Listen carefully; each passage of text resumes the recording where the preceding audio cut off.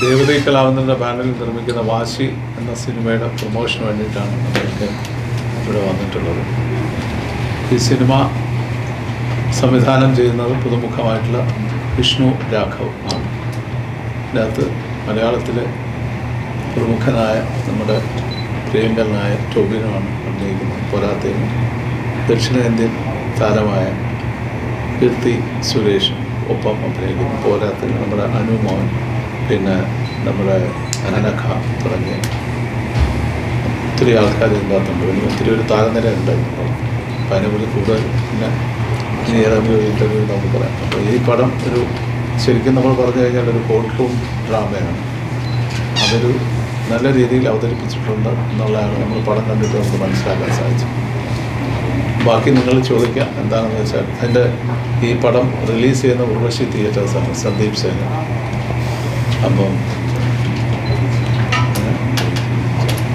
ഈ മാസം 17-ാം തീയതിയാണ് പടം റിലീസ് ചെയ്യുന്നത്. അതാണ് കൂടുതൽ എന്തെങ്കിലും നിങ്ങൾ ചോദിക്കുന്നതിന് ഉത്തരം പറയാം. ഉറക്കെ സംസാരിക്കാം.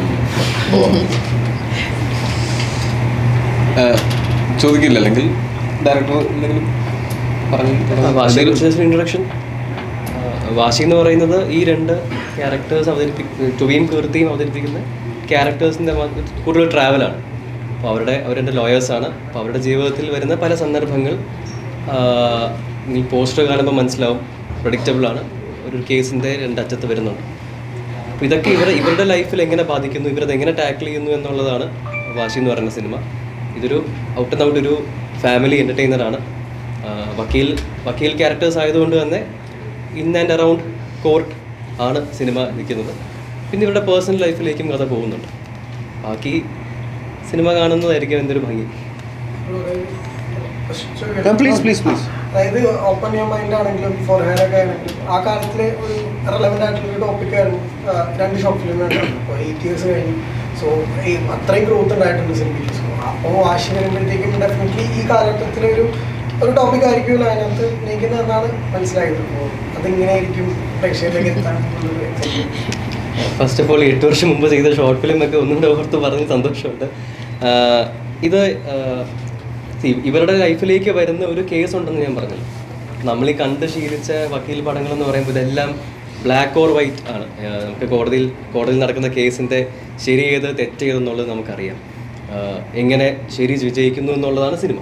അപ്പോൾ ഇവിടെ ഈക്വലായിട്ടുള്ള 2 ക്യാരക്ടേഴ്സ് ഒരു കേസിൻ്റെ അപ്പുറത്ത് 2 തലങ്ങളിൽ വരുമ്പോൾ ആ കേസിന് എന്തെങ്കിലും ഗ്രേ ഷെയർ ഉണ്ടെങ്കിൽ, അതായത് ബ്ലാക്ക് ഓർ വൈറ്റ് എന്ന് ഡിഫൈനായിട്ട് പറയാൻ പറ്റാത്തൊരു സ്വഭാവമുള്ളൊരു കേസാണെങ്കിൽ അത് ഇൻട്രസ്റ്റിംഗ് ആയിരിക്കും.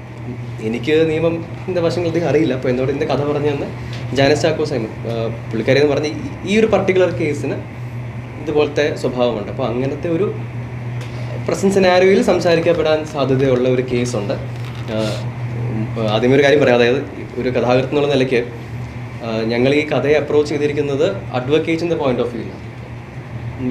ഞങ്ങളുടെയൊക്കെ പേഴ്സണൽ പൊളിറ്റിക്സോ അല്ലെങ്കിൽ കഥാപാത്രത്തിൻ്റെ പോലും പൊളിറ്റിക്സ് ഈ കേസിനെയോ കോടതിയിൽ അത് ബാധിക്കില്ല. കോടതിയിൽ അവർ കേസ് ബാധിക്കുക എന്നുള്ളത് മാത്രമാണ്. അപ്പോൾ ഒരു വിഷയത്തിൻ്റെ 2 തലങ്ങൾ നമ്മളിതിൽ സംസാരിക്കുന്നുണ്ട്. അപ്പോൾ അത് ഈ ചില സ്ക്രിപ്റ്റുകൾക്ക് മാത്രമാണ് ഈ ഓഡിയൻസ് പാർട്ടിസിപ്പേഷൻ വേണ്ടി വരുന്നത്. അങ്ങനത്തെ ഒരു സിനിമയാണ്. സിനിമ കാണാൻ പോകുന്നവർക്ക് അവരുടേതുള്ള ശരിയും തെറ്റുകളും കാണും.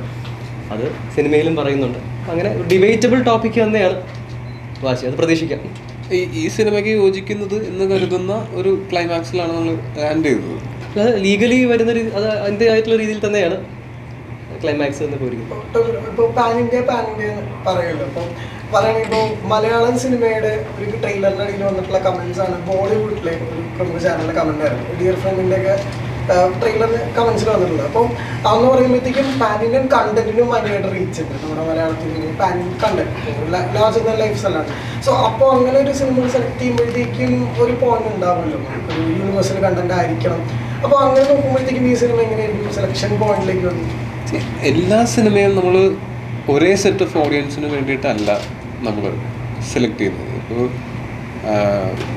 എല്ലാ സിനിമകൾക്കും അങ്ങനെ ആലോചിക്കുക, എല്ലാ ഇൻഡസ്ട്രിയിൽ നിന്നും വിരലുണ്ടാവുന്ന സിനിമകളല്ലേ ഈ ഇന്ത്യ മുഴുവൻ ചർച്ചയാവുന്നത്. അത് അവർക്കൊക്കെ ബഡ്ജറ്റ് ഇല്ലാതെയോ കണ്ടന്റ് ഇല്ലാതെയോ അല്ലല്ലോ. അപ്പോൾ നമ്മൾ ഒരു സിനിമ ചെയ്യുന്ന സമയത്ത് അത് ഏറ്റവും കൂടുതൽ ആൾക്കാർ കാണണം എന്ന് തന്നെയാണ് നമ്മൾ ആഗ്രഹിക്കുക. പക്ഷെ അതിനു വേണ്ടി ഒരേ ടെംപ്ലേറ്റിലുള്ള കുറേ സിനിമകൾ ചെയ്യുക എന്നുള്ളത് എന്നെ സംബന്ധിച്ചിടത്തോളം ഒരു ബുദ്ധിമുട്ടുള്ള കാര്യമാണ്. ഇൻസ്റ്റഡ് പല തരം സിനിമകൾ ചെയ്യുക, അതിനെല്ലാത്തിനും ഒരു സെറ്റ് ഓഫ് ഓഡിയൻസ് ഉണ്ടാവും. ഓരോരുത്തരുടെയും ടേസ്റ്റ് അനുസരിച്ച് അവർക്ക് ഓരോ സിനിമകൾ ഇഷ്ടപ്പെടാൻ സാധ്യതയുണ്ട്. എൻ്റെ എല്ലാ സിനിമയും ലോകത്തുള്ള എല്ലാവരും കാണുകയും ഇഷ്ടപ്പെടുകയും ചെയ്യണമെന്ന് എനിക്ക് വാശി പിടിക്കാൻ പറ്റില്ലല്ലോ. മിന്നൽ മുരളി പോലത്തെ ഒരു സിനിമ വന്ന സമയത്ത് മിന്നൽ മുരളിക്ക് അങ്ങനത്തെ ഒരു അപ്പീലുള്ളൊരു സിനിമയായിരുന്നു. പക്ഷേ വാശിക്കും തീർച്ചയായിട്ടും എന്തായാലും ഇന്ത്യ മുഴുവനും സംസാരിക്കാവുന്ന കാര്യം, ഇന്ത്യയിലുള്ള നിയമം അതിപ്പോൾ അവിടെ അങ്ങേയറ്റം മുതൽ ഇങ്ങേയറ്റം വരെ ഇന്ത്യയിലെ നിയമം അതാണല്ലോ. അപ്പം അങ്ങനെ ഇത് ഡിസ്കസ് ചെയ്യപ്പെടണമെങ്കിൽ ഡിസ്കസ് ചെയ്യാനുള്ള ഒരു സബ്ജക്റ്റും ഉണ്ട്, സാധ്യത തീർച്ചയായിട്ടും ഉണ്ട്. പക്ഷെ നമ്മൾ അങ്ങനെ ഏറ്റവും കൂടുതൽ ആൾക്കാർ കാണുക എന്നുള്ളതിനേക്കാൾ കൂടുതൽ സിനിമ നല്ല സിനിമയായിരിക്കാം, നമുക്ക് മനസ്സിന് ഇഷ്ടപ്പെടുന്ന പോലെ സിനിമകൾ ചെയ്ത്, പലതരം സിനിമകൾ ചെയ്ത് നമുക്കും ബോറടിക്കാതെ നാട്ടുകാർക്കും ബോറടിക്കാതെ മുന്നോട്ട് പോവുക എന്നുള്ളതേ ഉള്ളൂ. എനിക്ക് എല്ലാം ബ്രഹ്മാണ്ഡം സിനിമകളാവണം, എല്ലാം ഒരേപോലെ സ്വീകരിക്കപ്പെടണം എന്നൊന്നും നമുക്ക് വാശി പിടിക്കാൻ പറ്റില്ല. പക്ഷെ അങ്ങനെ ഒരു സേഫ് സോൺ നോക്കിയിട്ട് നമുക്ക് എല്ലാം ഒരുപോലത്തെ സിനിമകൾ ചെയ്യാതെ പലതരം സിനിമകൾ ചെയ്യുന്നു. അപ്പോൾ ഇന്ത്യ മുഴുവൻ സംസാരിക്കപ്പെട്ട സിനിമകൾ ഇഷ്ടപ്പെടാത്ത ആൾക്കാരുണ്ടാവില്ലേ, അപ്പോൾ അവർക്ക് വേണ്ടിയിട്ട് നമ്മൾ സിനിമകൾ ചെയ്യുള്ളൂ. പല വിഭാഗം ഓഡിയൻസിന് വേണ്ടിയിട്ട് നമ്മൾ സിനിമകൾ ചെയ്യുന്നു.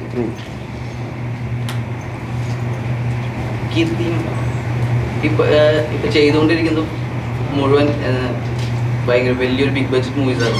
ഇതിപ്പോ സ്വന്തം പ്രൊഡക്ഷന്റെ ആയതുകൊണ്ട് മാത്രമാണോ ഈ ഒരു ഇത് സെലക്ട് ചെയ്തത്? അത്യാവശ്യം ബഡ്ജറ്റ് ഉണ്ട്.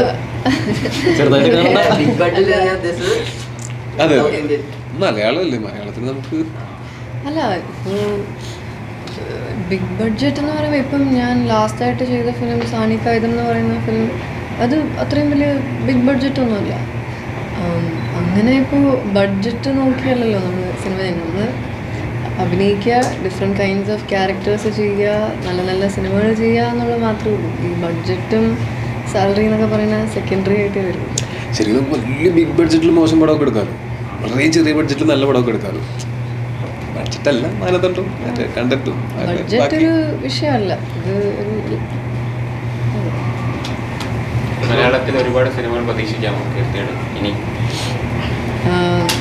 വാശി ഒന്ന് കഴിഞ്ഞോട്ടെ, എന്നാലേ എനിക്കും അറിയത്തുള്ളൂ. ഞാൻ മലയാളത്തിൽ കുറേ നാൾ കഴിഞ്ഞിട്ടാണ്, ഒരു 7-8 വർഷം കഴിഞ്ഞിട്ടാണ് ഞാനിപ്പം അഭിനയിക്കുന്നത്. അത് അവിടുത്തെ ചില രീതികൾ കാരണമാണ് എനിക്ക് ഈ ഒരു ഗ്യാപ്പ് വന്നു പോയത്. അതായത് അവിടെ നമ്മളൊരു സിനിമ അഭിനയിക്കുമ്പം ഒരു ഒരു ഒരു ഷെഡ്യൂളിൽ നമ്മളിവിടെ തീർക്കുന്ന പോലെ തീർക്കില്ല, 1-2 ഷെഡ്യൂൾ. ഒരു 6-7 മാസം ഒരു 3-4 സിനിമ അങ്ങനെ അഭിനയിക്കുകയാണ് ചെയ്യാറ്. അപ്പം വാശി പക്ഷേ തുടക്കത്തിൽ തന്നെ, ഇനീഷ്യൽ സ്റ്റേജിൽ തന്നെ വിഷ്ണു ചേട്ടൻ എൻ്റെ അടുത്ത് കഥ പറഞ്ഞപ്പം എനിക്ക് ഭയങ്കര ഇഷ്ടപ്പെട്ടു. അപ്പോൾ ഞാൻ പറഞ്ഞു, ചേട്ടാ ഇതൊരു 3-4 മാസത്തിൽ ഷൂട്ടിന് പോകുന്നൊന്നും പറയരുത്, ഒരു കുറച്ച് നാൾ കഴിഞ്ഞിട്ടാണെങ്കിൽ ചെയ്യാൻ പറ്റുമെന്ന് പറഞ്ഞു. അങ്ങനെയാണ് എനിക്ക് ഇത് ചെയ്യാൻ പറ്റിയത്. അപ്പം ഇനി ഇതുപോലത്തെ സിറ്റുവേഷൻസ് ശരിയാവുകയാണെങ്കിൽ എന്തായാലും കുറേ മലയാള സിനിമ ചെയ്യും.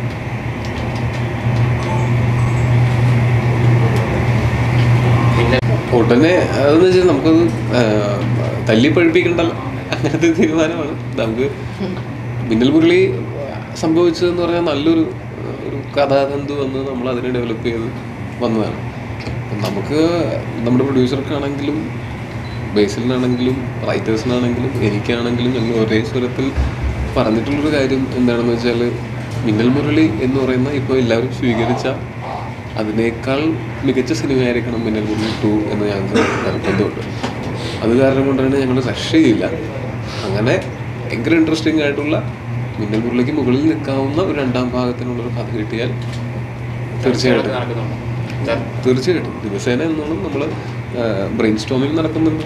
നമുക്ക് എങ്ങനെ കാര്യം ഇത് എളുപ്പമല്ല, ഒറിജിൻ സ്റ്റോറി പോലെ എളുപ്പമല്ല 2ാമത്തെ ഭാഗം വരുന്ന സമയത്ത്. അത് നമുക്ക് അതൊരു ഉത്തരവാദിത്വമല്ലേ. ഒരു സിനിമ എല്ലാവരും സ്വീകരിക്കുകയും അപ്രിഷ്യേറ്റ് ചെയ്യുകയും ചെയ്യുമ്പോൾ അതിന് 2ാം ഭാഗം നമുക്ക് വേണമെങ്കിൽ ആ കിട്ടിയ അപ്രിസിയേഷനോ ആ കിട്ടിയ സ്വീകാര്യത എൻകാഷ് ചെയ്ത് ഒരു കൊമേഴ്ഷ്യൽ സക്സസ് ഉണ്ടാക്കി പൈസ കിട്ടാനാണെങ്കിൽ നമുക്കത് ഇമ്മീഡിയറ്റ്ലേക്ക് ചെയ്യാം.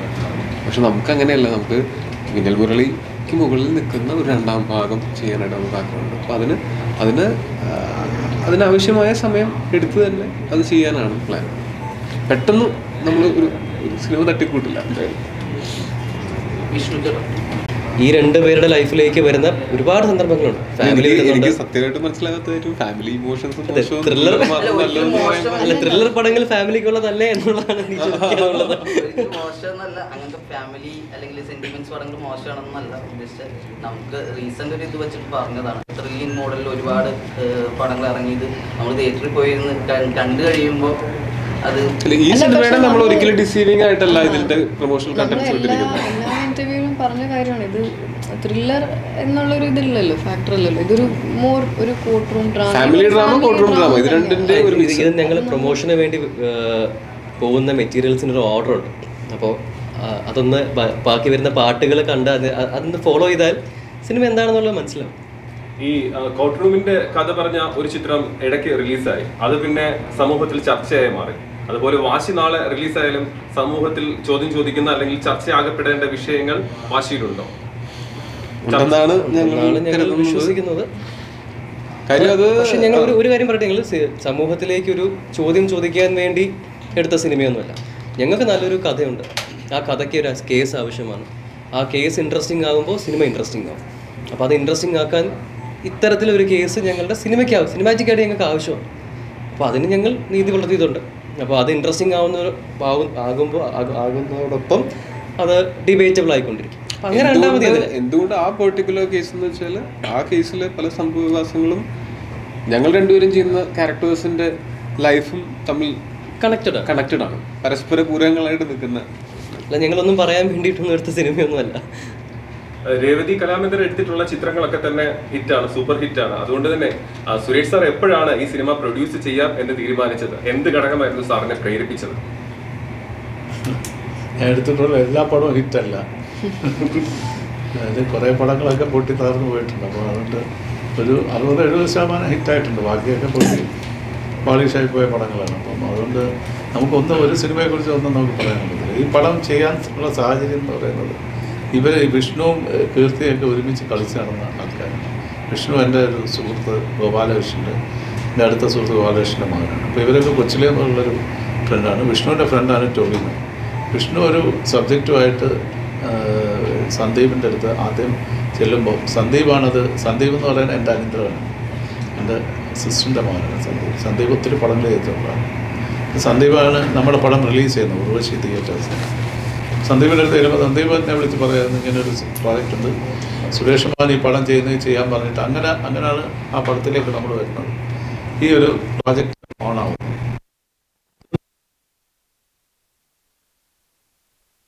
അല്ലാതെ നമ്മൾ ഇതിൻ്റെ അകത്ത് വേറൊരു അവകാശവാദങ്ങളൊന്നും ഉന്നയിക്കുന്നില്ല. ഇതൊരു നല്ലൊരു ഫാമിലി ഫിലിമായിരിക്കും. ഒരു കോർട്ട്, അതിൻ്റെ അകത്തൊരു ഒരു ഫാമിലിയും ഒരു കോർട്ടും തമ്മിലുള്ള ഉണ്ടാകുന്ന അങ്ങോട്ടും ഇങ്ങോട്ടും തമ്മിലുണ്ടാകുന്ന പ്രശ്നങ്ങൾ തന്നെയാണ് ഇതിൻ്റെ അകത്തുള്ളത്. പിന്നെ അതിൻ്റെ അകത്ത് ഒരു നല്ലൊരു ഇൻവെസ്റ്റിഗേഷൻ കാര്യങ്ങളൊക്കെ അതിൻ്റെ അകത്തുണ്ട്, അത് ഇല്ലയെന്ന് പറയാനുണ്ട്. അപ്പോൾ എന്തായാലും ഈ ഒരു സിനിമ ഒരു ഫാമിലി ഫിലിമായിട്ട് തന്നെയാണ് നമ്മൾ അവതരിപ്പിക്കുന്നത്, അല്ലാതെ വിഷ്ണു സാറിൻ്റെ പ്രൊഡക്ഷനിൽ ആദ്യത്തെ സിനിമ ചെയ്ത ഒരാളാണ് പ്രിയദർശൻ സാർ. അപ്പോൾ ആ ഒരു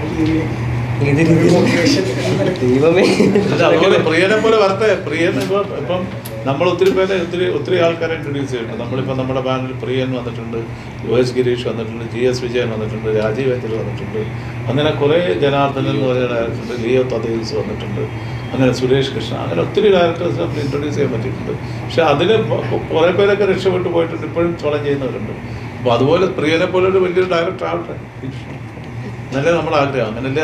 അങ്ങനെ നമ്മൾ എപ്പോഴും ഒരാളെ ഇൻട്രൊഡ്യൂസ് ചെയ്യുമ്പോൾ അവരൊക്കെ വളർന്നു വലുതാണെന്നുള്ളൊരു ഒരു പ്രാർത്ഥന നോക്കുന്നുണ്ട്. അപ്പോൾ വലിയൊരാളായി വരട്ടെ.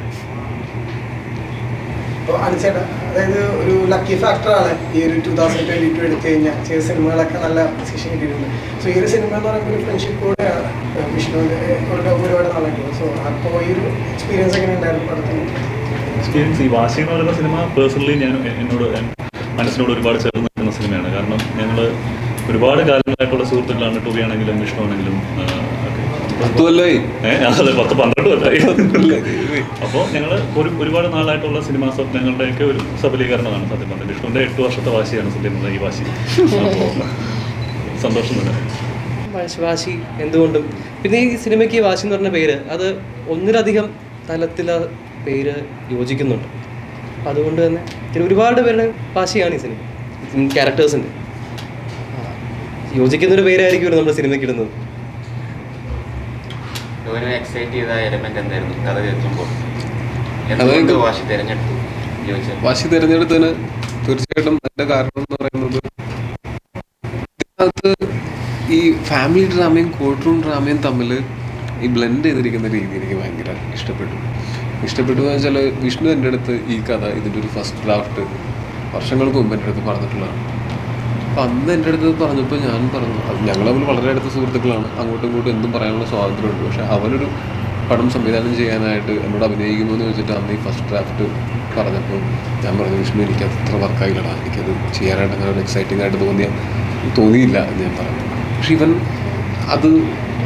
അത് ഒരു രീതിയിലും അവനത് ഒഫൻഡഡ് ആയില്ല എന്ന് പറഞ്ഞു. എടാ ഓക്കെ, നിങ്ങൾക്ക് അങ്ങനെ തോന്നിയിട്ടില്ലെങ്കിൽ ഓക്കെ, ഞാനൊന്ന് വേറെ ഓപ്ഷൻ നോക്കാം എന്ന് പറഞ്ഞിട്ട് പിന്നെ വേറെ സിനിമ പ്ലാനുകളൊക്കെ ഉണ്ടായിരുന്നു. ഇതിനൊക്കെ ശേഷം 2020 എൻ്റെ അടുത്ത് ഈ കഥ വീണ്ടും ആ ലോക്ക്ഡൗണിൻ്റെ ഒക്കെ സമയത്ത്, അപ്പോൾ ആ സമയമൊക്കെ ആയപ്പോഴത്തേക്കും വേറൊരു സിനിമയുടെ പ്രിപ്പറേഷൻസൊക്കെ ആയി പോയി. അവിടെ നിന്ന് പിന്നെ അത് ഡിലേ ആയപ്പോൾ വീണ്ടും ഇതെടുത്ത് റീവർക്ക് ചെയ്തു. അപ്പോൾ എനിക്ക് തോന്നുന്നു ആ ഒരു ഫസ്റ്റ് എഴുതി വെച്ചിരുന്നതെന്ന് ഒന്ന് പുറത്തു പോയി തിരിച്ചു വന്ന് പിന്നെ അതിൽ റീവർക്ക് ചെയ്ത് മഹേഷ് നാരായണൻ, ബോബി സഞ്ജയ് ഇവരൊക്കെ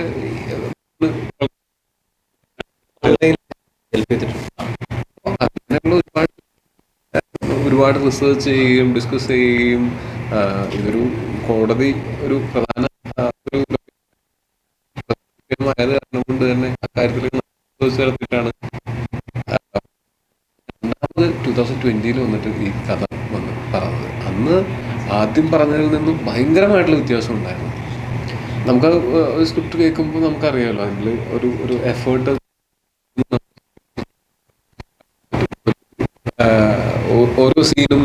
ഒരു സീനിൽ പറയുന്ന ഒരു ഡയലോഗ് വളരെ വേഗമായിട്ട് ഇങ്ങനെ പറഞ്ഞു പോകുന്നൊരു ഡയലോഗ് പിന്നീട് ഒരു സീനിൽ വരുന്ന സമയത്ത് ചിലപ്പോൾ അത് ഭയങ്കര വാലിഡ് ആയിട്ടുള്ള ഒരു സാധനമായിരിക്കും, ഒരു കണക്ഷൻ. അങ്ങനെയുള്ള കണക്ഷൻസ്, അതുപോലെ ഈ കോടതിയും ലൈഫും തമ്മിലുള്ള കണക്ഷൻസ്, പിന്നെ എനിക്കാണെങ്കിലും പെർഫോം ചെയ്യാനായിട്ടാണെങ്കിലും വളരെ സാധാരണക്കാരനായിട്ടുള്ളൊരു മനുഷ്യൻ്റെ ഇമോഷൻസും അതേസമയം ഒരു കക്ഷിക്ക് വേണ്ടിയിട്ട് വാദിക്കുന്ന ഒരു വക്കീലിൻ്റെ ഇമോഷൻസും, ഇത് രണ്ടും ഡിഫറെൻ്റ് ആയിട്ടുള്ള രണ്ട് രീതിയിൽ തന്നെ പ്ലേ ചെയ്യണമായിരുന്നു. എനിക്കൊന്ന് കീർത്തിക്കും അത് തന്നെയായിരുന്നു നമ്മളുടെ എക്സൈറ്റ് ചെയ്തൊരു സംഭവം എന്ന് പറഞ്ഞാൽ, വക്കീലെന്ന് പറഞ്ഞാൽ കോടതി സംസാരിക്കുന്ന പോലെ തന്നെ പുറത്തും സംസാരിച്ചുകൊണ്ട് നടക്കുകയല്ലല്ലോ.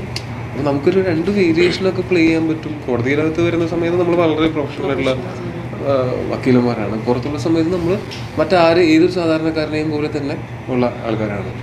പിന്നെ ഇതിൻ്റെ ഈ പറഞ്ഞ ഇത് എന്തെങ്കിലും ഒരു ആശയം അടിച്ചേൽപ്പിക്കാനോ അല്ലെങ്കിൽ അത് ഇങ്ങനെയാണ് എന്ന് പറഞ്ഞ് മുന്നോട്ട് വെക്കാനോ വേണ്ടിയിട്ട് എടുക്കുന്നൊരു സിനിമയൊന്നുമല്ല. ഈ കഥയ്ക്ക് ഏറ്റവും അനുയോജ്യമായിട്ട്, അതായത് ഈ കഥ പറയുമ്പോൾ ഞങ്ങളുടെ തമ്മിലുള്ള ഈക്വേഷൻ എന്താണ്, എങ്ങനെയാണ് അതൊക്കെ ഈ കേസ് എഫക്ട് ചെയ്യുന്നതെന്നൊക്കെ പറയാനായിട്ട് ഇതിൽ പറഞ്ഞിരിക്കുന്ന കേസ് ഭയങ്കരമായിട്ട് ഹെൽപ്പ് ചെയ്യുന്നുണ്ട്. സിനിമ കാണുമ്പോൾ നിങ്ങൾക്ക് മനസ്സിലാവും ആ കേസും നമ്മൾ ഭയങ്കര ട്രിക്കി സ്പേസാണ്. നമുക്കത് ഏതെങ്കിലും ഒരു സൈഡിൽ മാത്രം നിന്നുകൊണ്ട് പറയാൻ പറ്റില്ല. രണ്ടുപേർക്ക് ഈക്വലി ഇമ്പോർട്ടൻ്റ് ആയിട്ടുള്ള ക്യാരക്ടേഴ്സാണ്. ആ ഈക്വലി ഇമ്പോർട്ടൻ്റ് ആയിട്ടുള്ള ക്യാരക്ടേഴ്സ് ആയത് കാരണം കൊണ്ട് തന്നെ തുടക്കത്തിലേ ആൾക്കാർക്ക് തോന്നാൻ പാടില്ല ഒരു സൈഡിൽ നിൽക്കണം മറ്റേ സൈഡിൽ നിൽക്കരുത്. അവസാനം വരെയും രണ്ട് സൈഡിലും നിൽക്കാൻ സാധ്യതയുള്ള രീതിയിലാണ് ഈ കേസ് മുന്നോട്ട് പോകുന്നത്. അതിനെപ്പറ്റി കൂടുതൽ ഡിസ്കഷനുകൾ ഉണ്ടായേക്കാം എന്ന് എനിക്ക് തോന്നി. ഒരു മൊത്തത്തിൽ ഈ റൊമാൻസും ഈ കോടതിയിലെ ചെറിയ കുറച്ച് എങ്ങനത്തെ കോർട്ട് റൂം ഡ്രാമയും ഫാമിലി ഡ്രാമയും കുറേ ഇമോഷൻസും കുറേ നല്ല ആർട്ടിസ്റ്റുകളും കുറേ നല്ല ടെക്നീഷ്യൻസും ഒക്കെ ഉള്ള ഒരു സിനിമയാണ് എന്ന് മനസ്സിലായ തീർച്ചയായിട്ടും അതെന്നെ എക്സൈറ്റ് ചെയ്യിച്ചു. ഞങ്ങൾ നമ്മളുടെ സൗഹൃദം ഒരിക്കലും ഇതിൽ ഡിസൈഡിങ് ഫാക്ടർ ആയിട്ടില്ല. അത് ഇവന്റെ എഫേർട്ടും ഇവന്റെ കഴിവിലുള്ള വിശ്വാസം തന്നെയാണത്.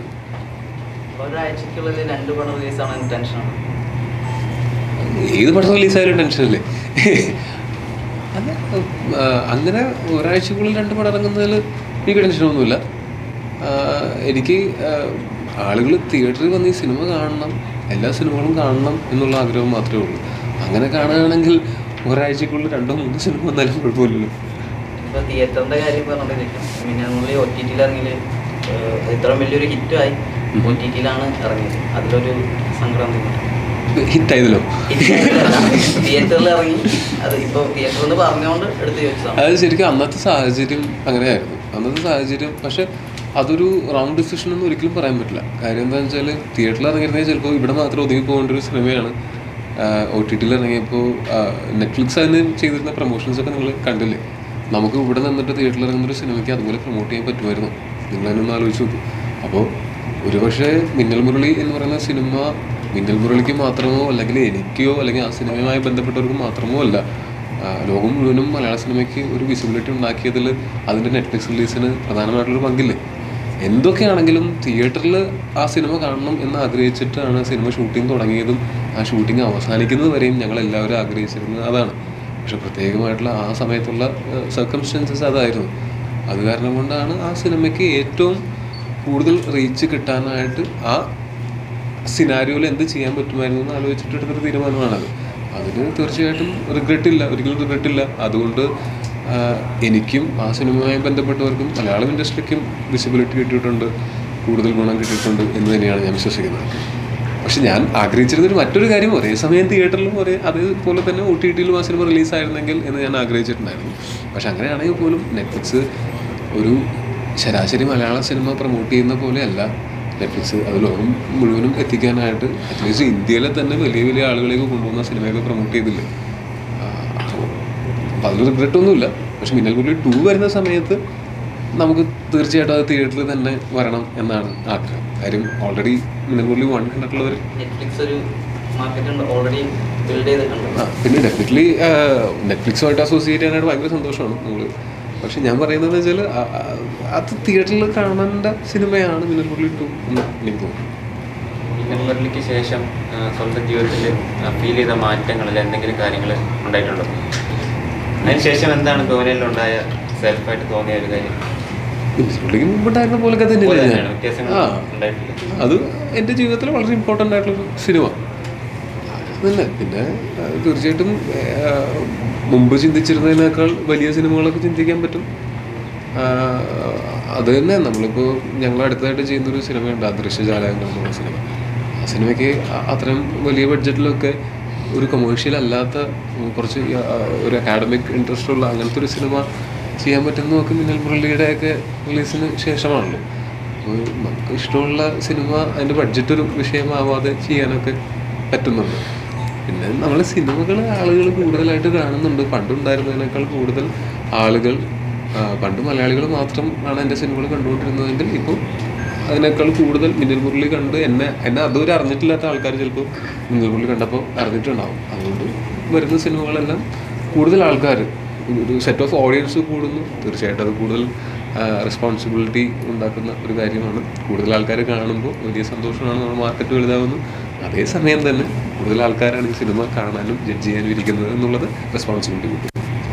തിങ്കളാഴ്ച നിശ്ചയം എന്ന് പറഞ്ഞ പടം OTTയിൽ വൻ ഹിറ്റായിരുന്നു. അനഘ അതിൽ ചെയ്തിരുന്നു. അനഘയുടെ ഫസ്റ്റ് തിയേറ്ററിൽ ഇറങ്ങുന്ന മൂവിയും കൂടിയാണ് വാശിയിലെ കഥാപാത്രത്തെ കുറിച്ച് പറയുമ്പോൾ എങ്ങനെയുണ്ട് ടൊവിനോയുടെയും കീർത്തി സുരേഷിന്റെയും അനുവിന്റെ കൂടെ ഒക്കെ ഉള്ളൊരു എക്സ്പീരിയൻസ്? വാശി ഞാൻ തിങ്കളാഴ്ച നിശ്ചയം കഴിഞ്ഞിട്ട് ചെയ്ത ഒരു പടമാണ് വാശി. അപ്പോൾ ഞാൻ ആദ്യം തന്നെ കേൾക്കുന്നത് ഈ 2 പേരാണ്, ടൊവിനോ പേരാണ്. അപ്പോൾ തന്നെ അതിനെക്കുറിച്ച് ഐഡിയ വിഷ്ണു ചേട്ടൻ തന്നിരുന്നു. എനിക്ക് പെർഫോം ചെയ്യാനുള്ള ഒരു ചാൻസസ് കണ്ടതുകൊണ്ടാണ് ഞാൻ ഈ സിനിമ ചെയ്തത്. അപ്പോൾ ഇവിടെ വരുമ്പോൾ എന്താ പറയുക, എൻ്റയർലി ഡിഫറെൻ്റ് ആയിരുന്നു. ആദ്യത്തെ സിനിമ ലൊക്കേഷനും ഈ സിനിമ ലൊക്കേഷനും തമ്മിൽ ഒരുപാട് കാര്യത്തിൽ വ്യത്യാസം ഉണ്ടായിരുന്നു. ഇത്തിരി പേടിയും ടെൻഷനൊക്കെ ഉണ്ടായിരുന്നു ആദ്യം. പക്ഷേ അവരുടെ കൂടെ നിന്ന് അഭിനയിക്കുമ്പോൾ അതൊക്കെ ഓക്കെ ആയി, പയ്യെ ഓക്കെ ആയി. സിനിമ എടുക്കാനുള്ള ഒരു കാരണം ഇമോഷൻ കളക്റ്റീവ് സിനിമയിൽ വരാനുള്ള കാരണം ഞാനതിൻ്റെ ഡിസ്ട്രിബ്യൂഷൻ ആണ്. പിന്നെ ഈ പറഞ്ഞതുപോലെ എൻ്റെ ചുറ്റുവട്ടമാണ് ഇതെല്ലാവരും ഭാഗമായിട്ട് ഞാനും കൂടി ഉണ്ട് ഡിസ്ട്രിബ്യൂഷൻ. സൗദികളിലൊക്കെ വരുന്നുണ്ട്, സൗദികളിലൊക്കെ അടുത്ത മാസം ഡേറ്റ് ഫിക്സ് ചെയ്തിട്ടുണ്ട്, റിലീസ് ഉണ്ടാവും. നിങ്ങൾ രണ്ടുപേരും പണ്ട് ഒരു തിക് ഫ്രണ്ട്സ് ആയിരുന്നു, പണ്ട് ഇങ്ങനെ ചർച്ച ചെയ്തിരുന്നു സിനിമയൊക്കെ. അപ്പോൾ ഒരിക്കലും ഹിറ്റ് ആവും എന്നൊരു കൊളക്കടവും ടോക്സ് ഒക്കെ. അതെ ഞങ്ങളിങ്ങനെ 2012 മുതൽ ഞങ്ങൾ സ്ഥിരമായിട്ട് ഇങ്ങനെ കുളക്കടവിൽ ഇങ്ങനെ കുളിക്കാൻ ചെന്നിരിക്കുമ്പോൾ ആരും മൈൻഡ് ചെയ്യാണ്ടാവുമ്പോൾ നമ്മൾ അങ്ങോട്ട് 2012 അല്ല 2013 നമ്മുടെ വർഷം വിടാം. 2013 അവിടെ തന്നെ ഇരുന്നിട്ട് നമ്മളിങ്ങനെ ആരും മൈൻഡ് ചെയ്യണില്ല. അപ്പോൾ വീണ്ടും കൊട്ടാ 2014 നമ്മുടെ വർഷമായിരിക്കും. 2002 നമുക്ക് അത്യാവശ്യം ഇറക്കണില്ല അല്ലേ? എൻ്റെ കൂടെ പറയാം. എൻ്റെ വീട്ടിൽ വന്നിട്ട് ടെറസിൽ ഞങ്ങൾ ഒരുമിച്ച് കിടന്ന് മാനത്തൊക്കെ നോക്കി സ്വപ്നങ്ങളൊക്കെ പറഞ്ഞു കഴിഞ്ഞ് 3:30 ഏറനാട് കയറി പോകുമായിരുന്നു. കീർത്തി ഞാനും ഒരു കാലത്ത് ശംഖുപുരം ബീച്ചിൽ പോയി രാത്രി ഇരുന്നിട്ട് എന്നെ അങ്ങനെ ആരും കണ്ടാൽ തിരിച്ചറിയുന്നൊന്നും ഇല്ല ചേട്ടാ എന്ന് പറഞ്ഞൊരു കാലം കീർത്തിക്കൊണ്ട്. അപ്പോൾ ഞങ്ങളെല്ലാവരും ഒരു സമയത്ത് ഞങ്ങളുടെയൊക്കെ ആഗ്രഹങ്ങൾ പരസ്പരം പറയുകയും നടക്കാത്ത വേദന പങ്കുവയ്ക്കുകയൊക്കെ ചെയ്തിട്ടുണ്ട്. നടക്കുന്നു നടക്കുന്നതിന് സന്തോഷം. ഈ സിനിമയ്ക്ക് വേണ്ടി കോടതി മുറിയും ഒപ്പം പല കേസുകളും ഒക്കെ പഠിച്ച വ്യക്തിയാണ് സംവിധായകൻ. ഇടയ്ക്ക് ടൊവിയുടെ അടുത്ത് പോയ ശേഷം ടൊവി ഒന്നുകൂടി പഠിച്ചിട്ട് പോകാന്ന് പറഞ്ഞ് വീണ്ടും പറഞ്ഞു വിട്ടിട്ട് നല്ല സെറ്റായിട്ട് കേസുകളൊക്കെ തന്നെ പഠിച്ചു. ഈ കേസുകളോടും ഒക്കെ ചോദിച്ച പോലെ കുസൃതി ചോദ്യമാണ്. വിഷ്ണുവിന് ഇനി വല്ല ഈവനിങ് LLB കോഴ്സിലും പ്രതീക്ഷിക്കാമോ? ഈ സിനിമയുടെ ആദ്യത്തെ പേജ് മുതൽ അവസാനത്തെ പേജ് വരെയുള്ള നിയമമൊക്കെ എനിക്കറിയാം. ഇതിനപ്പുറത്തേക്ക് പഠിക്കേണ്ട ആവശ്യം എനിക്കില്ല. അതൊരു വെല്ലുവിളിയാവില്ലേ? ഇപ്പൊ പൊളിറ്റിക്സ് ആയിട്ട് സംസാരിക്കുന്ന ഒരു സിനിമ ആയതുകൊണ്ട് സൊസൈറ്റി ആയിട്ട് ഇടപെടുക ഈ സിനിമയാവുമ്പോൾ അതൊരു വെല്ലുവിളിയാവില്ലേ? നാളെ ഇപ്പൊ വാശി റിലീസായി, അപ്പൊ നാളെ ഇപ്പൊ ഈ പറയുന്ന നിയമങ്ങൾ വെച്ചിട്ട് താരതമ്യം ചെയ്യുമ്പോൾ ഈ സിനിമയിൽ ഈ പറയുന്ന ഫോളോ ചെയ്തിട്ട് തന്നെയാണ്. അത് തന്നെ പറഞ്ഞത് ഈ സിനിമയുടെ തുടക്കം മുതൽ അവസാനം വരെയുള്ള നിയമവശങ്ങളെല്ലാം കൃത്യമായിട്ട് അങ്ങനെ ഒരു ലൂപ്പ് ഹോൾ ഇല്ലാതെ ക്ലിയർ ചെയ്തിട്ട് തന്നെയാണ് ശ്രമിച്ചത്. പൊളിറ്റിക്സ് പറയുന്ന സിനിമ ആയതുകൊണ്ട് കറക്റ്റ് ആയിട്ടുള്ള പൊളിറ്റിക്സ് നിങ്ങൾ തന്നെ പൊളിറ്റിക്സ് തന്നെയാണോ പറയുന്നത്? ഈ സിനിമയ്ക്ക് വേണ്ടിയിട്ട് വേർതിരിച്ചിട്ടുണ്ടോ? രണ്ട് കാര്യങ്ങൾ പറയാം. അതായത് അങ്ങനെ ചോദിച്ചതുകൊണ്ട് പറയുന്നതാണ്, ഞാൻ എഴുതുന്നത് വക്കീലന്മാരുടെ കഥയാണ്. അപ്പോൾ ചേട്ടൻ ഒരു വക്കീലായിരുന്നെങ്കിൽ ചേട്ടൻ നാളെ ഒരു കേസ് വരുമ്പോൾ ചേട്ടൻ കേസ് ജയിക്കുക എന്നുള്ളതാണ് ചേട്ടൻ്റെ ജോലി. പക്ഷെ ചേട്ടൻ്റെ പൊളിറ്റിക്സ് ആയിരിക്കില്ല കോടതിയിൽ പറയുക. അപ്പോൾ അത് ഡിഫർ ചെയ്യും. ഞാൻ ഈ കഥ പറഞ്ഞിരിക്കുന്ന വക്കീലന്മാരുടെ പെർസ്പെക്റ്റീവിലാണ്. അവിടെ എൻ്റെ പൊളിറ്റിക്സോ ഈ ക്യാരക്ടേഴ്സിൻ്റെ പൊളിറ്റിക്സോ കോടതിയിൽ പറയുന്നത് ആവശ്യമില്ല. അത് ഡിഫറെൻ്റാണ്. പിന്നെ അങ്ങനെ ചോദിച്ചതുകൊണ്ട് ഞങ്ങളുടെയൊക്കെ സെൻസിബിലിറ്റിക്ക് അകത്ത് നിന്നുകൊണ്ട് ടെലസ്കോപ്പ് വെച്ച് ഞാൻ ഈ സിനിമയിൽ 120 പേജും ഞാൻ നോക്കിയിട്ടുണ്ട്. എത്രമാത്രം പൊളിറ്റിക്കലി കറക്റ്റ് ആക്കാമോ അത് ഞാൻ ചെയ്തിട്ടുണ്ട്. ഇതിനപ്പുറത്തേക്ക് എന്തെങ്കിലും തെറ്റുണ്ടെങ്കിൽ അത് മനഃപൂർവ്വമല്ല, അതിനുള്ള ബുദ്ധി എനിക്കുള്ളൂ എന്ന് വേണം വിചാരിക്കാൻ. അത് അങ്ങനെ തെറ്റുണ്ടെങ്കിൽ പറഞ്ഞാൽ ഞാനത് അക്സെപ്റ്റ് ചെയ്യും. ഞാനത് ഒന്നും തിരുത്താം. അത്രയും എഫേർട്ട് ഞങ്ങൾ പുറത്ത് ഇട്ടിട്ടുണ്ട്.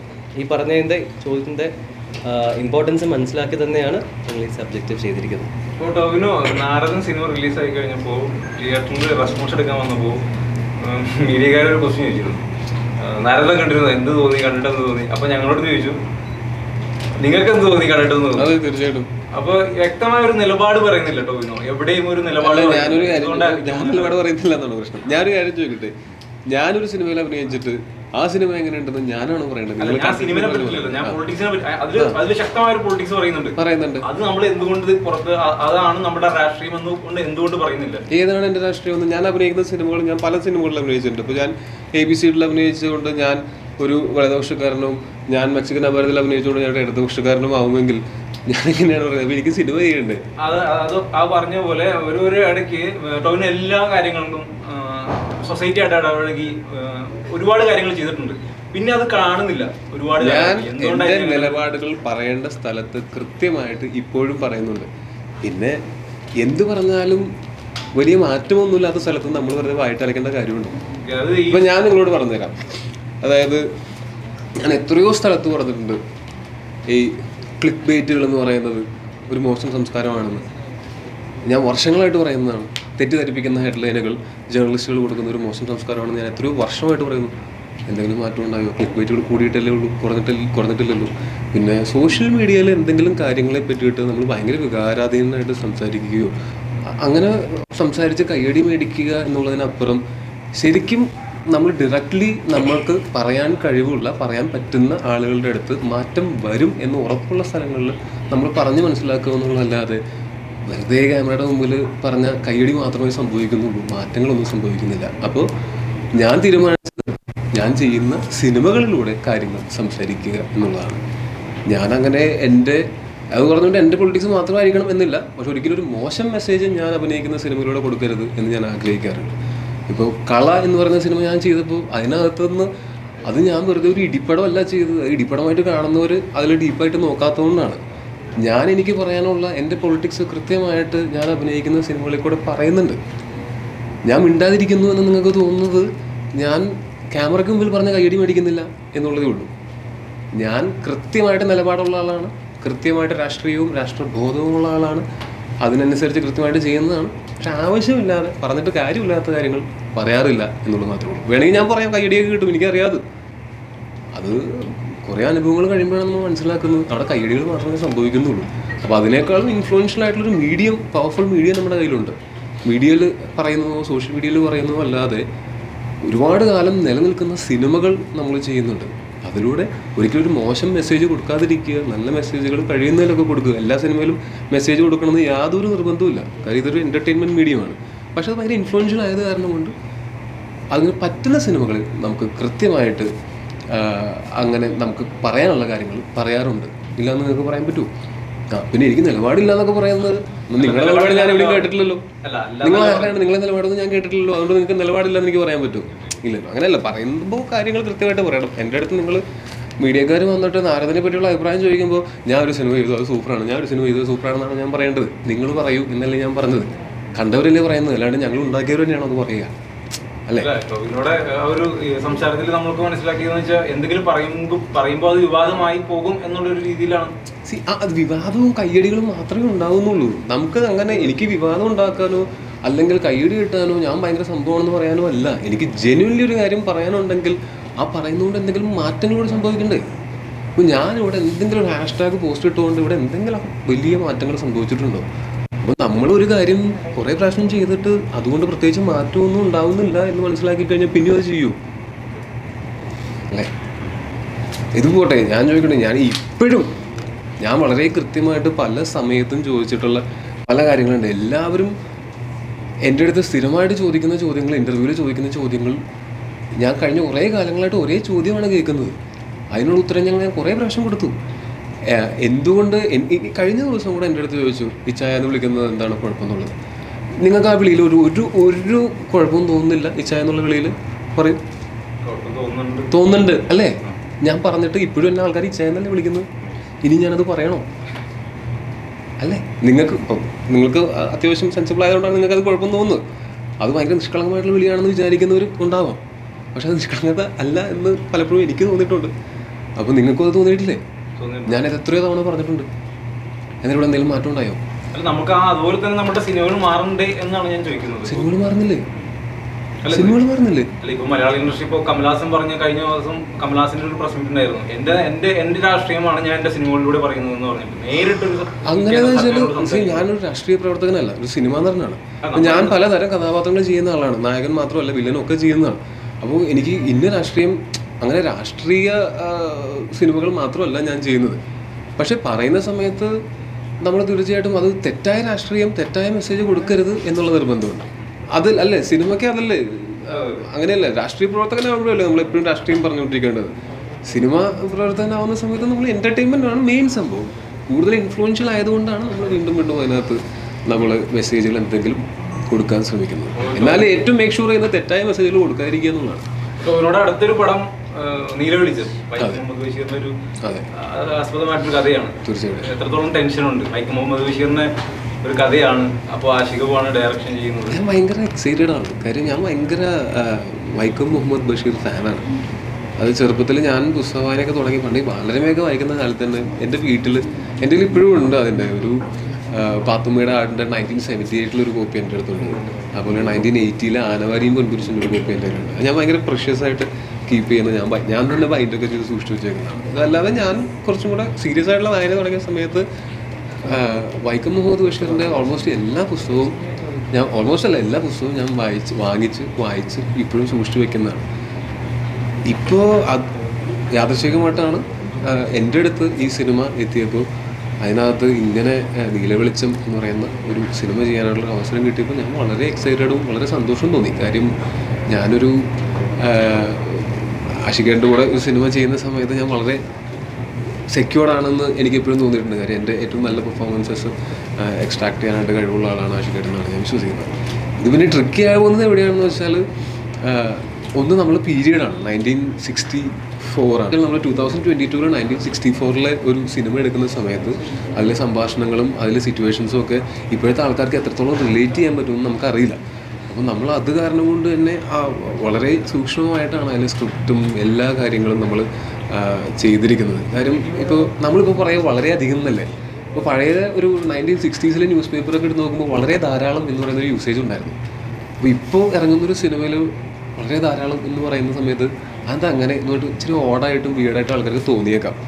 അപ്പോൾ അങ്ങനെയുള്ള കാര്യങ്ങളൊക്കെയാണ് നമ്മൾ സൂക്ഷ്മമായിട്ട് ചെയ്യുന്നത്. നമ്മൾ പിന്നെ ഒരിക്കലും ഇപ്പോൾ സംസാരിക്കുന്ന പോലെ അങ്ങോട്ടും ഇങ്ങോട്ടും ഇപ്പോഴത്തെ കൊളോക്കിയൽ ഭാഷയിലല്ല അന്നത്തെ കാലത്തെ ആൾക്കാർ സംസാരിച്ചിട്ടുണ്ടാവുക. അപ്പോൾ അതൊക്കെ എങ്ങനെയായിരിക്കും എന്നൊക്കെ അതിനു വേണ്ടിയിട്ട് നമ്മളൊരു കുറേ റിഹേഴ്സൽസും ഞങ്ങളൊരു ആക്ടിങ് വർക്ക്ഷോപ്പ് പോലെ തന്നെ ഞാനും റിമാക്കല്ലെങ്കിലും റോഷൻ മാത്യുവും അതുപോലെ അതിലുള്ള രാജേഷ് മാധവനും അങ്ങനെയുള്ള എല്ലാ ആർട്ടിസ്റ്റുകളും കൂടെ ഞങ്ങൾ ഒരു ക്യാമ്പൊക്കെ ഉണ്ടായിരുന്നു ഞങ്ങൾക്ക്. കാര്യം ഇതിന് വളരെ ഒരു സീരിയസ് പ്രൊജക്റ്റായിട്ട് തന്നെയാണ് ഞങ്ങൾ കാണുന്നത്.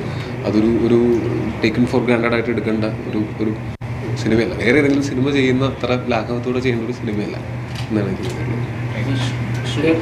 ഈ റീസെൻ്റ് ആയിട്ടൊരു കോർട്ട് റൂം ഡ്രാമ മൂവി ഇറങ്ങിയപ്പോൾ സോഷ്യൽ മീഡിയയിൽ ഒരു ഭയങ്കര വൈറലായ കുറേ പോസ്റ്റുകളുണ്ട്. അതായത് പണ്ട് തൊട്ടേ മലയാള സിനിമയിൽ ഈ കോർട്ട് റൂം എന്ന് പറയുന്നത് ജസ്റ്റ് എക്സാക്ട്ലി കാണിക്കുന്നതല്ല, ഇത് ഇങ്ങനെയല്ല ശരിക്കും എന്ന് ഒരുപാട് പോസ്റ്റുകൾ ഈ റീസെൻറ്റ് മൂവി ഇറങ്ങിയപ്പോൾ ഉണ്ടായിരുന്നു. അപ്പോൾ ഈ പടത്തിന് വേണ്ടിയിട്ട് എന്തെങ്കിലും റിയൽ ഒരു കേസ് നടക്കുമ്പോഴോ അങ്ങനെ എന്തെങ്കിലും എവിടെയെങ്കിലും പോയി കണ്ടിട്ടുണ്ടോ? അങ്ങനെ എന്തെങ്കിലും ഒരു അതായത് ഇങ്ങനത്തെ ഒരു കഥ എഴുതുമ്പോൾ എനിക്ക് ഇതിൻ്റെ യാതൊരു ബാക്ക്ഗ്രൗണ്ടും ഇല്ല. എൻ്റെ അടുത്ത് വന്ന് പറഞ്ഞ ഒരു വക്കീലാണ്, അതിൻ്റെ അപ്പുറത്തേക്ക് എനിക്കൊന്നും അറിയില്ല. അപ്പോൾ ഞാൻ ഇവരുടെ അടുത്തും പറഞ്ഞതെന്ന് വെച്ചാൽ നിങ്ങൾ ഒരു പഴയ സിനിമകളോ റെഫറൻസോ എടുക്കാൻ നിൽക്കരുത്. പിന്നെ നമുക്ക് കിട്ടുന്ന റെഫറൻസ് എന്താണ്? ഈ കണ്ട സിനിമകളാണ്, പഴയ സിനിമകളാണ്. ഈ പഴയ സിനിമകളാണ് സാധാരണ ജനങ്ങൾക്ക് കോടതി. ശരിക്കും കോടതിയിൽ പോയിട്ട് ഉച്ചത്തിൽ പഞ്ച് പറഞ്ഞു കഴിഞ്ഞാൽ ജഡ്ജ് അപ്പം പിടിച്ച് പുറത്താക്കലും മൂലയിൽ പോയിട്ട് തിരിഞ്ഞിരിക്കാൻ പറയും. ഈ സോഷ്യൽ മീഡിയ പോസ്റ്റുകളുടെ ഒരു സത്യമില്ലേ? അപ്പോൾ ഞാൻ സോഷ്യൽ മീഡിയ പോസ്റ്റ് കണ്ടില്ല, ഞാൻ ബാക്കി പറയാം. അപ്പം ഞങ്ങൾ പിടിച്ച മീറ്റർ എന്ന് പറയുന്നത് ശരിക്കുമുള്ള കോടതി ചിലപ്പോൾ ഭയങ്കര ബോറിംഗ് ആയിരിക്കാം. അങ്ങനെ ഒരു സിനിമ എടുത്തു കഴിഞ്ഞാൽ ഞങ്ങൾ ചിലവാക്കിയ പൈസ തിരിച്ചു കിട്ടില്ല. സിനിമയും കൂടെ ആണല്ലോ. പക്ഷേ ഈ പറയുന്ന ലൗഡായിട്ട് നമുക്ക് ചെയ്യാനും പറ്റില്ല. അപ്പോൾ ഇതിനിടയ്ക്കൊരു വളരെ ചെറിയ സിനിമാറ്റിക് ലിബേർട്ടി എടുത്തുകൊണ്ട് ഒരു ഇടയ്ക്കൊരു മീറ്ററാണ് പിടിച്ചിരിക്കുന്നത്. അത് എനിക്കിതിനകത്ത് പേഴ്സണലി അഡ്വക്കേറ്റ്സിന് റിലേറ്റ് ചെയ്യാൻ പറ്റുകയാണെങ്കിൽ അവർ ഇതൊന്നുമില്ലെങ്കിലും നമ്മളൊക്കെ കണ്ട കോടതിയുടെ എന്തെങ്കിലുമൊക്കെ ഉണ്ട് കൃത്യമായിട്ടെന്ന് പറയുന്നതാണ് എനിക്ക് കിട്ടാവുന്ന ഏറ്റവും വലിയ അംഗീകാരം. ഞാൻ ഇവരുടെ അടുത്തും പറഞ്ഞിരിക്കുന്നതാണ്, നിങ്ങൾ ഒരു സിനിമയുടെ റെഫറൻസോ ഒന്നും എടുക്കരുത്. നിങ്ങൾ അഭിനയിക്കാൻ വരാതെ നിയമം പഠിച്ച് കോടതിയിൽ പ്രാക്ടീസ് ചെയ്യാൻ പോരുന്നെങ്കിൽ സിനിമ കണ്ടിട്ടായിരിക്കില്ല പോകുന്നത്, കേസ് പഠിച്ചിട്ടായിരിക്കും പോകുന്നത് അല്ലേ. അവിടെ എങ്ങനെ പ്രസൻറ്റ് ചെയ്യണമെന്നല്ല ആലോചിക്കുന്നത്, എന്ത് പ്രസൻറ്റ് ചെയ്യണം എന്നുള്ളതാണ്. അപ്പം നമ്മളായിട്ട് നിന്ന് ബാധിക്കാം, അല്ലാതെ വേറെ ആരെയും ഒരു പഴയ സിനിമകളുടെ റെഫറൻസോ ഒന്നും എടുക്കണ്ട. അപ്പം അങ്ങനെ തന്നെ സിനിമ ആ ഒരു മീറ്ററിലാണ് സിനിമ പറഞ്ഞിരിക്കുന്നത്. ടൊവിനോയുടെ ജീവിതത്തിൽ വാശി എന്നൊരു പദം എത്രത്തോളം ഇമ്പോർട്ടൻസ് ആണ്? ഇപ്പോൾ ഈ സിനിമ റിലീസാകാൻ പോകുന്നതുകൊണ്ട് ഭയങ്കര ഇമ്പോർട്ടൻസ് ഉണ്ട്. അല്ലെങ്കിൽ അങ്ങനെ വാശി പിടിച്ചിട്ടൊന്നും വലിയ കാര്യമില്ല. ആഗ്രഹം, തീവ്രമായിട്ടുള്ള ആഗ്രഹങ്ങളുണ്ട്, വാശികളൊന്നും അങ്ങനെ കാര്യമായിട്ടില്ല. വാശിയുടെ പുറത്താണോ? തീവ്രമായ ആഗ്രഹത്തിന്റെ പുറത്താണ്. അവിടെ എത്ര ഒരു വാശി ഉണ്ടായിരുന്നില്ല ഉള്ളിൽ? തീവ്രമായ ആഗ്രഹം ഉണ്ടായിരുന്നു. വാശി എന്ന് പറയാൻ പറ്റില്ലേ? തീവ്രമായ ആഗ്രഹത്തിനെ വാശി എന്ന് വിളിക്കുന്നവർക്ക് വിളിക്കാം. അല്ല, എനിക്ക് ഞങ്ങൾ ഇന്നും ചില ഇന്റർവ്യൂസിൽ ഞങ്ങൾ ഇങ്ങനെ കൺഫ്യൂസ്ഡ് ആവുമായിരുന്നു. തീവ്രമായിട്ടുള്ള ആഗ്രഹം തീർച്ചയായിട്ടും ഉണ്ട്, അതിനെ വാശി എന്ന് വിളിക്കാൻ പറ്റുമെന്നുള്ളത് അറിയില്ല. ഈ ടൊവിനോ കീർത്തി സുരേഷ് ഇപ്പൊ വാദിക്കുന്ന ആ പ്രശ്നക്കാര് ഇവിടെ ഈ പ്രശ്നിക്കുന്നതുണ്ടോ? ആരുടെ കേസാണോ വാദിക്കുന്നത്? അതിലുള്ള ആ വ്യക്തി അതറിയാൻ നിങ്ങൾ സിനിമ കാണുക.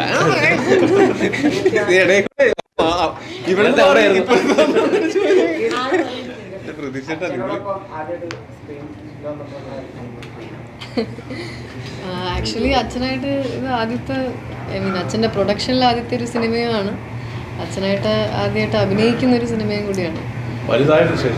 അതെ, അച്ഛൻ്റെ ഒപ്പം അല്ല, അച്ഛൻ്റെ സിനിമയിൽ അഭിനയിച്ചു. അപ്പോൾ അച്ഛനായിട്ട് സ്ക്രീൻ സ്പേസ് ഷെയർ ചെയ്യുന്നത് ഇത് തന്നെയാണ് ആദ്യം. ഇന്നാളൊരു സോങ് ഇറങ്ങിയിരുന്നു. ആ സോങ്ങിൽ ഒരു അച്ഛന് ഒരു ഗിഫ്റ്റ് കൊടുക്കുന്ന പോലെ ഒരു ഷോട്ടുണ്ട്. അതായിരുന്നു അച്ഛനായിട്ട് ആദ്യത്തെ ഷോട്ട്.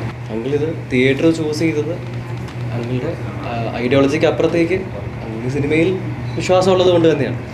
എനിക്ക് പറയാനുള്ളത്, അങ്ങനെ വിശ്വസിച്ച് തിയേറ്ററിലേക്ക് വരുമ്പോൾ സിനിമ OTT-യിൽ പോകുന്നത് പരാതി പറയുന്നതും തിയേറ്ററിലേക്ക് സിനിമകൾ വരുന്നില്ല എന്ന് പറയുന്ന എല്ലാവരും അഭ്യർത്ഥനയാണ് തിയേറ്ററിൽ പോയി സിനിമ കാണണം. കാര്യം പിന്നീട് ഇത് OTT-യിൽ ഇതൊക്കെ ഏത് കാലത്ത് ഇപ്പോൾ വരാനാണ്. അപ്പോൾ അങ്ങനെ വരുമ്പോൾ അന്നത് കൊള്ളാമായിരുന്നു എന്നൊക്കെ പറയുകയാണെങ്കിൽ പിന്നീട് നല്ല സിനിമകൾ തിയേറ്ററിലേക്ക് വരാൻ ഡെഫിനറ്റ്ലി മടിക്കും. നിങ്ങളെല്ലാവരും തിയേറ്ററിൽ പോയി തന്നെ സിനിമ കാണണം എന്നാണ് ഞങ്ങളുടെ ആഗ്രഹം. All the best team. Thank you so much.